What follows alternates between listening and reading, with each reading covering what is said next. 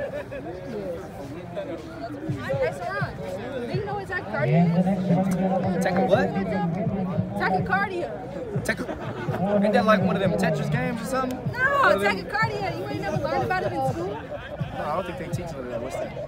Well, I'm about to tell you.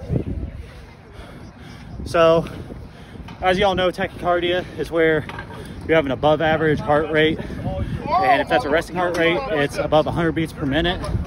But since I kind of feel the symptoms right now, I shouldn't really be worried about it because I just got done running a super hard competitive fast race. So right now my heart rate's going to be way above that 100 marker, but I should be perfectly fine because it's not my resting heart rate and I'm not near my max heart rate. Tachycardia is normal. Sometimes I experience it when I'm running. Like before, when I was running 200, my heart was racing so fast. I was nervous, I was sweating. It felt like my heart was going to pump out my chest. And that goes into the symptoms. Like when you feel a flutter in your chest, you feel chest pains, you feel dizziness, fatigue.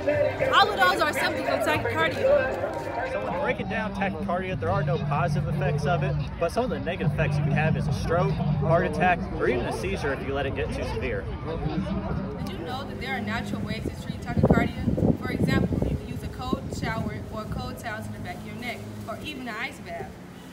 There are also other ways to treat tachycardia. For example, medications, surgery, a pacemaker, or a cardioverter. Here we go, Claire! As you see, we have some athletes competing here at good old Frank M. Lindsay Field. And right now, that athlete is experiencing what we would call good tachycardia.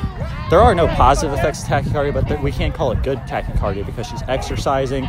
And like we said before, just to touch base, tachycardia can happen like anytime you have fear, stress, or anything that pops up in life can certainly cause tachycardia, but it doesn't necessarily mean that you need to go get a doctor's help unless symptoms continue longer than 2 minutes, or even if symptoms get so severe that you need to go to the hospital. The fact is, even dogs can experience tachycardia. Like right now, Dalton's dog, he is so excited and he's constantly moving, and when I feel on his chest, his heart is beating because he's so excited because of what's going on since we're at a track meet.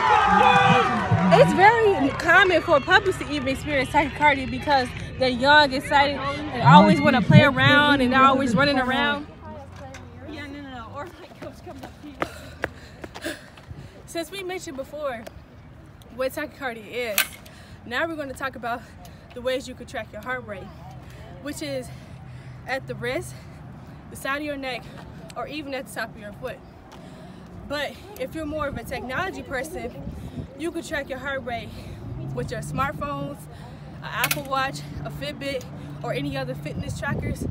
For instance, I use my Apple Watch to track my heart rate when I'm physically active. Like right now, my heart rate is at 157. It's not too bad because I'm practicing.